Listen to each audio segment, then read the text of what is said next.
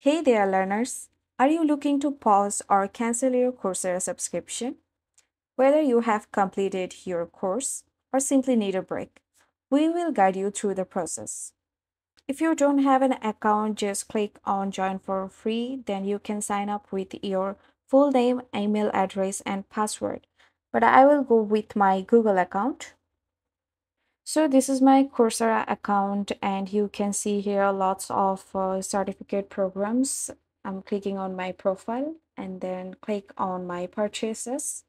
And then here you will find manage subscriptions button. As you can see, I don't have any type of purchases or subscription. If you have your subscription, you will definitely find manage subscription button.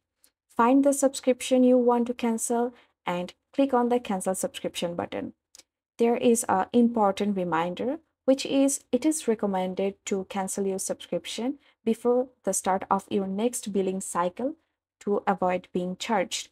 And Coursera may offer refunds depending on the time of your cancellation and the type of subscription you have.